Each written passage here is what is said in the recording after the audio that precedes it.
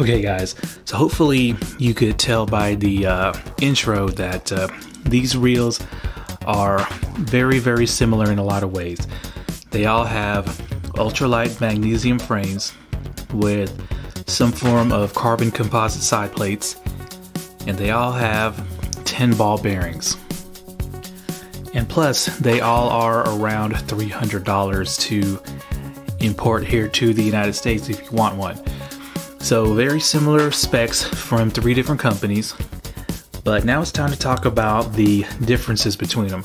And I think this is probably more important for the guys who may be looking to buy one of these reels, and you kind of want to know the differences from somebody who actually owns all 3.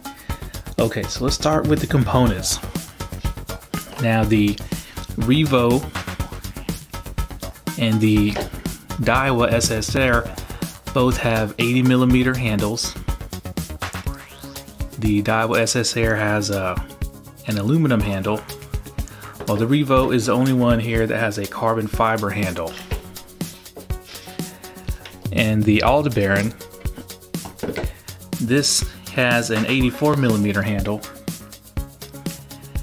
and it's also got gold anodization, as you can see right here.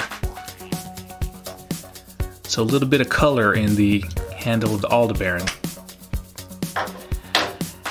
And all of them are swept or bent. Now let's talk about the knobs. The SSR inherits the ZILLION skeletal knobs from the super expensive T3 Air, as you can see. Now DAIWA stated that this is to enhance sensitivity if your fingers are actually touching the metal portion. I can tell you that I don't fish it like this because it gets uncomfortable after a while. I actually put my fingertips on this little flat area here, and it's pretty comfortable that way. But when I reel the SSR, I reel it like this instead of like this. Now the Revo is the only one that has EVA knobs, and they're fairly comfortable. And if you saw the video review on the Revo, it also comes with an extra set of flat knobs that are also EVA. While the Aldebaran is the only one that has the rubber Septon knobs that are contoured. Now they are not asymmetrical, but this Septon is probably second as far as grip when wet versus the EVA on the Revo. Okay, so let's talk about the star drags now. Now the Revo has the smallest drag star here, but it is made of carbon fiber, as you can see there. It's pretty slick. I wish it was bigger though. And it does click. Nice little clicks there. But yeah, that's a really nice touch. It helps lighten up the reel just a little bit. And usually aftermarket carbon fiber drag stars cost a lot of money if you can actually find one made for your reel. So that's a nice touch. I just wish it was a little bit bigger. Now the SSR has a nice big ZILLION drag star, as you can read there. It's a nice big size, and the clicks are not quite as loud, but they are really precise. But I think the best drag star here goes to the Aldebaran. It's made of forged aluminum, so it's going to be the strongest one here. And it's also 6-pointed, as you can see. And it's really big and oversized, because Shimano really wanted you to be able to just reach over with one of your fingers and just kind of turn the handle by flicking that drag star, like so. So you can basically work your bait with one hand. Okay, so let's talk about the spool tensions. Now the spool tension knobs are all aluminum. As you can see, the Aldebaran has probably the most conservative designs. This gunmetal with some gold anodization, and no surprise here, Shimano doesn't give you a clicker, but it is nice and smooth and kind of hard to turn, which is good, so it doesn't move. But in my opinion, it's got the least desirable spool tension here. Now the next most desirable is going to be this Revo LTX. It's probably got the most detailed spool tension. As you can see, the logo for Abu Garcia, all the little porting and anodization, and it does click. But the SS Air has the best spool tension here by far. It's got this really nice design with the red accents, very aggressive looking, but the spool tension click is just so precise and positive. There's literally almost no dead space in between clicks on this SS Air spool tension. Unlike the Revo, while it's not as bad as some of the American Revos that have spool tension clickers, it's still not as precise and positive feeling. So the SS Air has the best spool tension in my opinion. So let's talk about the line guides next. Now probably the least desirable one here is going to be on the Revo LTX. It's got a standard small circular line guide, and it's the same width on both sides. The SS Air comes next. It's still pretty small, but it's taller up and down versus the Revo. See, it's kind of an oval shape, but it's the same width front and back.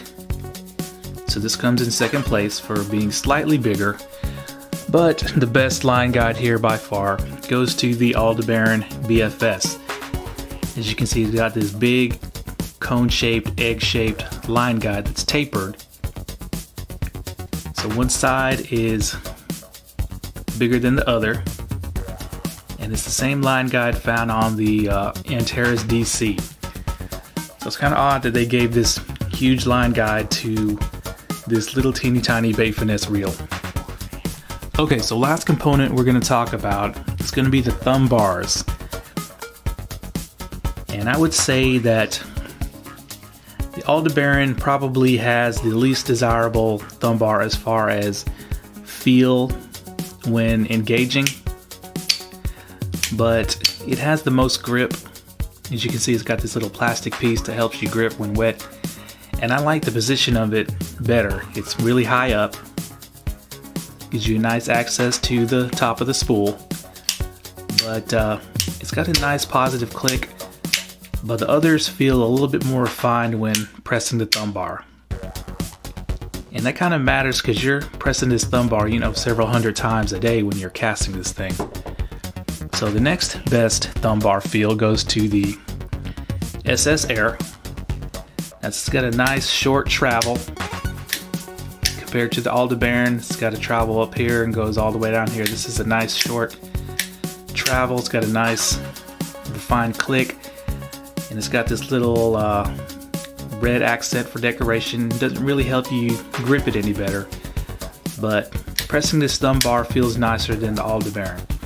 But the surprise here is that a Revo actually has the best thumb bar feel out of all three. Now I wish Abu Garcia would have brought the thumb bar mechanism from this reel and put him on their American market reels. It's nice and soft. The thumb bar is shaped really nice. It's got some contours that kind of help you grip. But yeah, the Revo LTX has the best thumb bar action in my opinion, but probably the worst for actual grip when it's wet. Now incidentally, these are all JDM reels, but the Revo is made in Korea. Where does it say? Yeah, made in Korea. While these other two are made in Japan. As you can see, they're proudly stamped on the reel, Japan.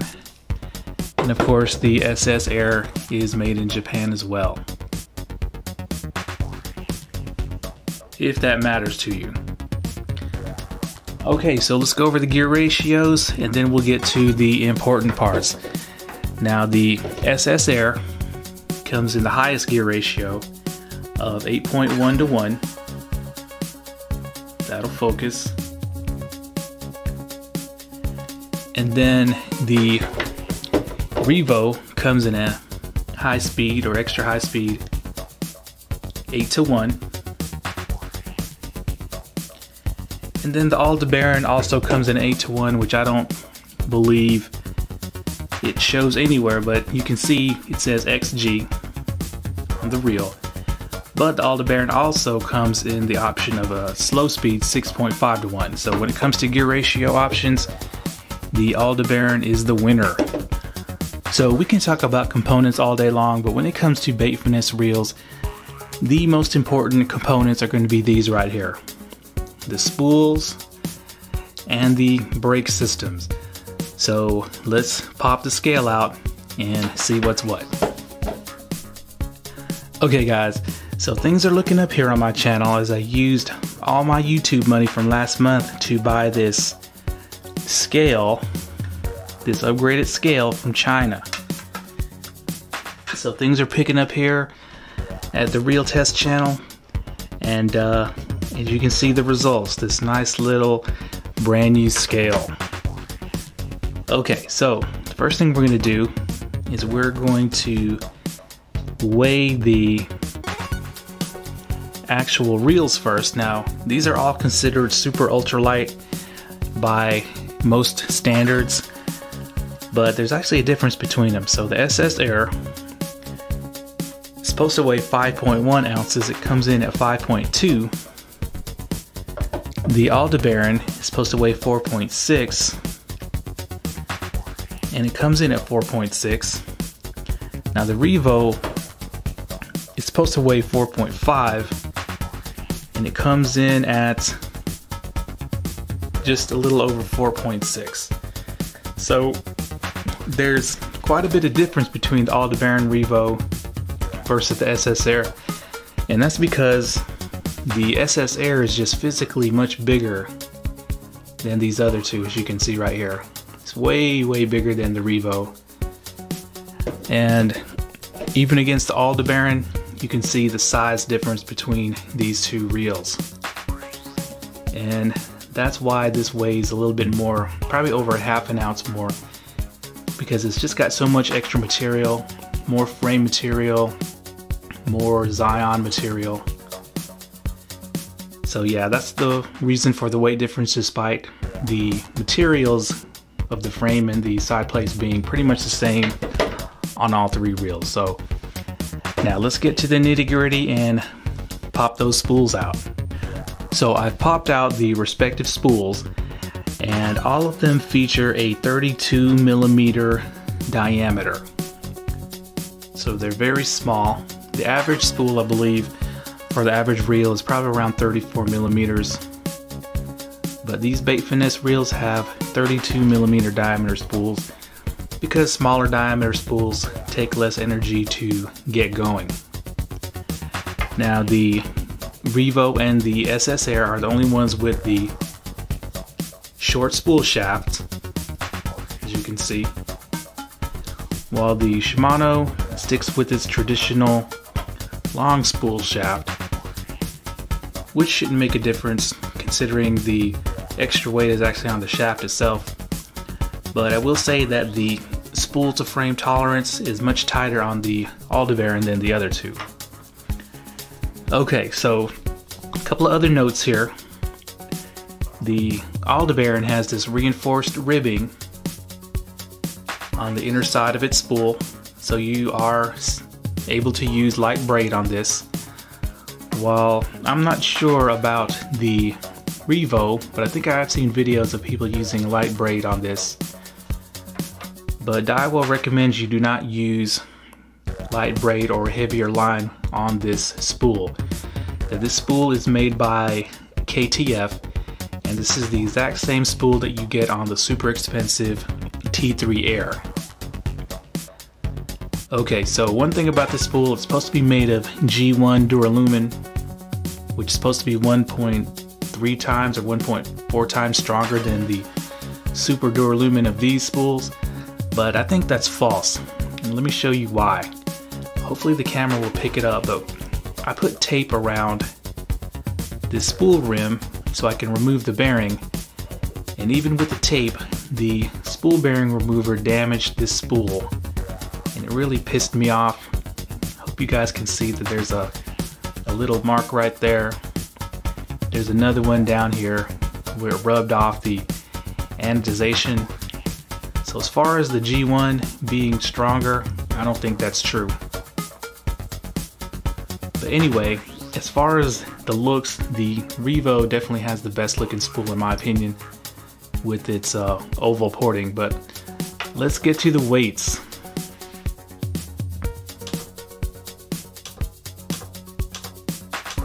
Okay, so the SS Air has a spool that weighs 9.13 grams. And the Aldebaran has a spool that weighs pretty much 7.7 grams. While the Revo has a spool that weighs 7.6. So you're automatically thinking that the SS Air has the heaviest spool here by far. And that's true when it comes to the overall spool weight, but when it comes to the actual rotational mass, it's actually going to play out like this. The heaviest spool here is going to be the Aldebaran at 7.2 grams because it has this really teeny tiny bearing. And then comes the SS Air. If you take this bearing off, this spool weighs 6.8 grams. And then the lightest by far is this Revo spool, coming in at 6.3 grams if you take this bearing off. And I think they achieved that by using a aluminum spool shaft, while the others are stainless steel. So basically you have about a gram difference between the Revo and the Aldebaran, with the SS Air smack dab in the middle. Now incidentally, the Aldebaran actually holds a little bit less line than the others. This is rated at 45 meters of 8-pound line, while the other two are rated at 50 meters of 8-pound line. Okay, so let's get to probably the equal most important part of a bait finesse reel, and that is the brakes. So I pulled the side plates apart. Let's talk about these brake systems. Now the Revo features the MagTrax 3, and it's very adjustable in the fact that you can actually remove magnets and change configurations, but it's kind of impractical in the fact that if you change lure weight, they say the optimal setting on Abu Garcia's website is to remove certain magnets. So out on the water, that's going to be pretty impractical, but the external dial has 28 different adjustments, or settings I should say, and if you turn this dial, these magnets move back and forth closer to this metal ring, providing braking force. Okay, and then we have the Aldebaran with its, in my opinion, revolutionary FTB system, which I've explained a few times, but I'll go over with you guys again. It's called the Finesse Tune brake, and it basically features a bank of magnets on each side of this hub, and one side of each magnet is spring loaded. So during the fastest part of the cast, the side that's spring loaded actually pops up, as you can see there, and provides the max braking during the time of the cast where it needs it most, which is right at the beginning. And of course you have your near infinite adjustments made with this outside dial that move this closer together, and of course these magnets interact with this unported part of the spool, just like so. Okay, so let's get to the SS Air, and this has the air brake system. Now basically there are little round magnets positioned inside these rings, and when you turn this dial, the magnets will rotate, and then you'll go from positive to negative, etc., etc., and it interacts with the air rotor. This little piece of metal goes in between these rings. Now, the thing about the air brake is that it provides the maximum amount of braking for the longest period of time, and it accomplishes that by having a rotor that twists, that's also spring-loaded, but it only twists forward or backwards. It doesn't twist just, stationary. So if it's going to twist, it's going to twist forward, and it's going to twist backwards. So the air brake tends to be over-braked for my testing, but we're going to see what happens against these other two. So yeah, basically the Aldebaran and the SS Air have dynamic brake systems where the magnetic field fluctuates during the cast, while the Revo has a static magnetic brake where the field is the same distance during the whole cast. And I think that's the weak point on the Revo. Okay guys, so the next step of course is to take all three of these reels out on the field to do a distance battle. Now I'm going to spool them up with 4-pound mono, and we're going to be throwing the same lures as the big 7-way shootout. We're going to throw the 1/8 ounce Rapala minnow, and I believe 1/8 ounce is probably the upper end of bait finesse, at least in my opinion. And then we're going to throw probably the more important lure, and that is the true 1/16 ounce little mini crankbait.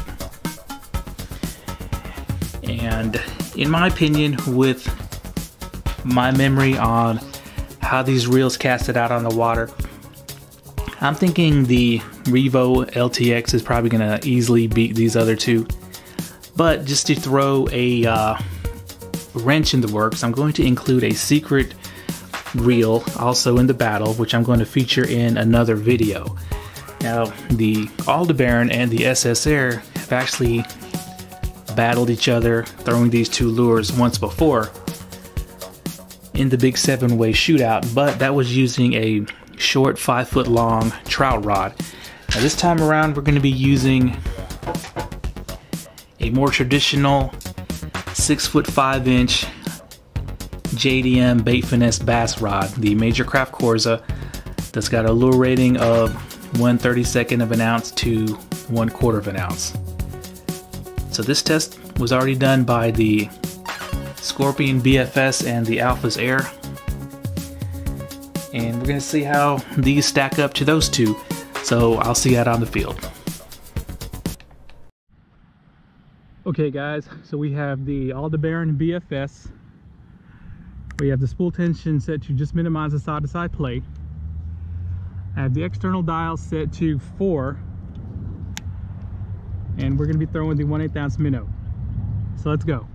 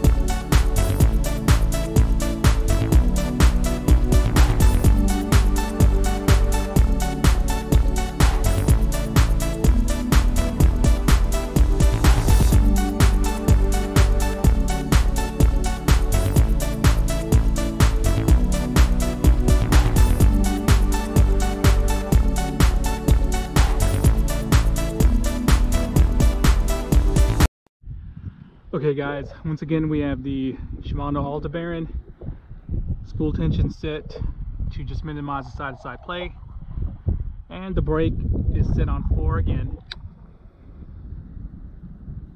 and we are throwing the 16th ounce crankbait. So let's go.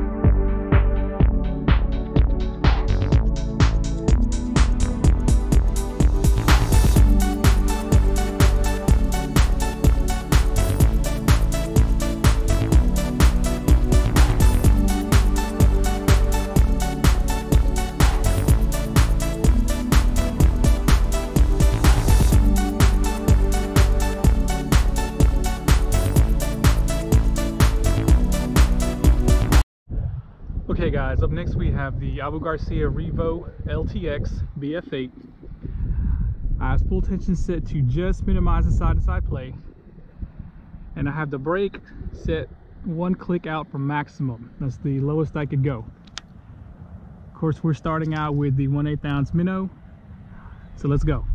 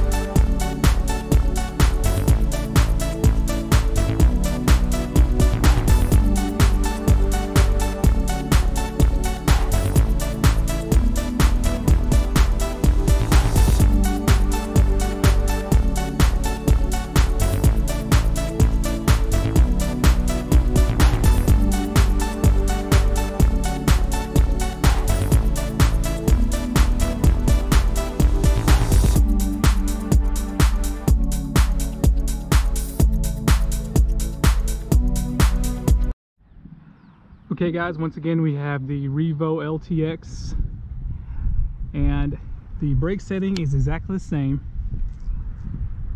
Throwing the 1/16 ounce crankbait, the external dial is set from 1 click to maximum.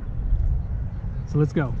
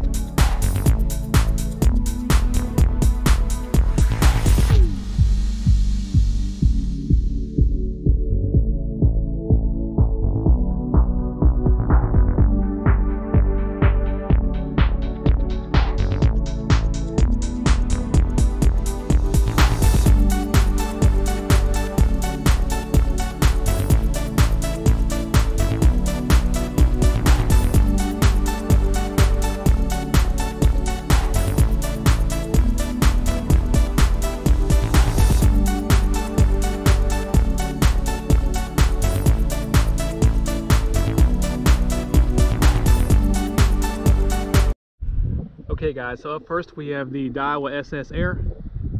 I have the spool tension set to just minimize the lateral movement, and then I backed it off 1 click. And the external dial is set to 6.5. And we are throwing the 1/8 ounce minnow. So let's go.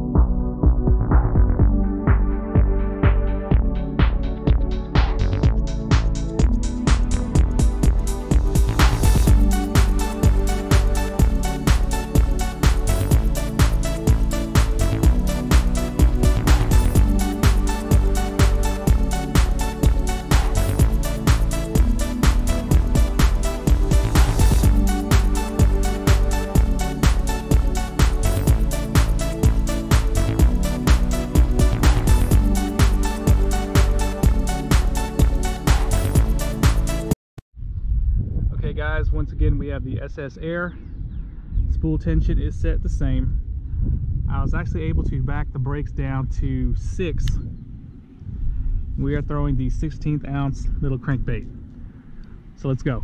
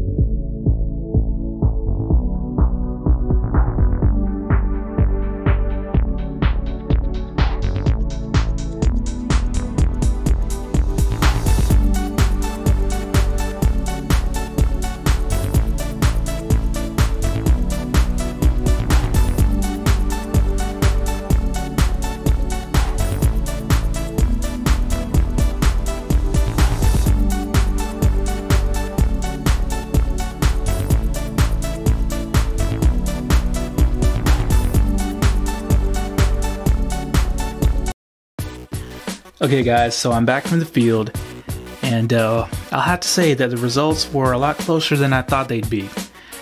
So let's get to it. Now let's start off with the 1/8 ounce minnow contest first. Now, coming in third place is the DAIWA SS Air. Not surprisingly, basically the air rotor strikes again, limiting the distance of this DAIWA SS Air to 80.28 feet. Now it did do better than last time by about 10 feet due to the longer rod. But in this company, that wasn't enough to get the win. So we'll stick this SS Air to the side.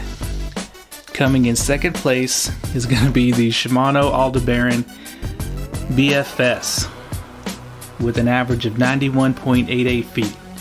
So this also gained some distance over the last contest due to the longer rod. And nothing really bad or good to say other than it performed just as expected.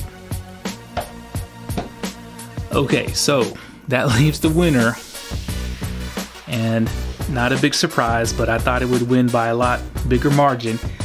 The Revo LTX BF8 with an average of 94.25 feet. So comfortably outdistancing the Aldebaran by almost a yard. So that light spool really pays off with that heavier lure, and it easily beat the SS Air and comfortably beat the Aldebaran. Okay, so now time for the more important lure, the 1/16 ounce little minnow. So this is the real test of any bait finesse reel, is a 1/16 ounce lure. Okay, so this is where it got really hairy, and I didn't know who won until I got home and really just had to do the math to see who won this one. So coming in third place is going to be the SS Air with an average of 71.88 feet. Now I expected the SS Air to shine, and it did, but it came in third place this time despite winning the 16th ounce contest in the previous 7-way battle. So second place goes to the Aldebaran with 72.28 feet. And first place goes to, once again, the Revo, but it just barely squeaked out a win over the other two with 72.35 feet.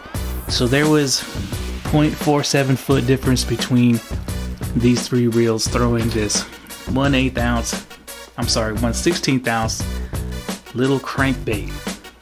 So that was surprising. I thought the Revo would just walk away from both of them, but that goes to show you the power of dynamic magnetic brakes. Now when it came to the 16th ounce, I think I had to crank the brakes up on the Revo all the way almost to the maximum. Well, I had a lot of extra brake left on both of these other reels. Okay, so big surprise there. Now, the other surprise was that the other reel beat all three of them in both contests, but we'll go over that in a different video.